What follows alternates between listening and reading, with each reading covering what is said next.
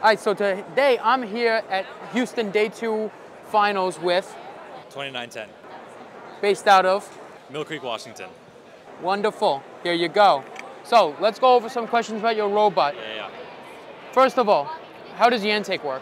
So the intake, cubes go in this way, cones go in this way. It spins different directions, spins that way for a cube, spins that way for a cone. That's the basis of it. How has your robot done up until this point? Robot's been performing really well. I mean, if you pan, we have about 4 blue banners in the back there. So in the PNW, we've been really proud of our performance. And in this division, I hope we see that same sort of success. Now tell us, how many stages are in your telescoping arm? Is it one inside one, two inside two? Yeah, so it's 3 stages, including this one fixed stage. Yeah. Now tell us, how will your robot affect LeBron's legacy?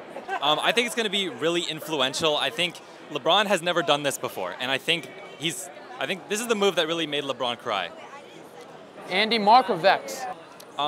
Andy Mark is partnered with SDS, and I do love myself some good SDS, so I'm going to have to go Andy Mark. That's a man with all his marbles, ladies and gentlemen. I have every marble. Now, your robot, does it have a very low center of gravity? Because it appears so. It is extremely low, yes. We really went for a low center of gravity on this one. Do you think that's improved your performance so far? I think so, yeah. There's never really been any sort of threat of it tipping over or anything like that, and that's because of the low CG. You think a hot dog's a sandwich? I don't think so. I think the way it wraps under the sausage in the middle, I just don't think you can call that a sandwich in good faith. I think a hot dog's a taco, honestly. I can get behind that much more than I can get behind a sandwich. Now, do you use 35 chain for the shooter and 25 for other components, or do you just use 35 all around? I believe it's not even 35 chain. You'd have to ask someone that's not me, but I don't believe that's 35 chain.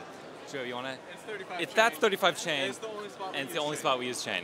Wonderful. So, in spots, in exchange for a chain in other parts of the robot, what do you use? Gears, We use gears belts, and belts. what? Yeah.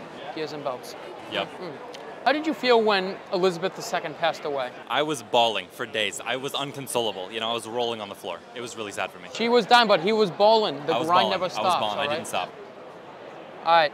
Thank you so much, man. I hope you have a great time in that competition. You too. Good luck.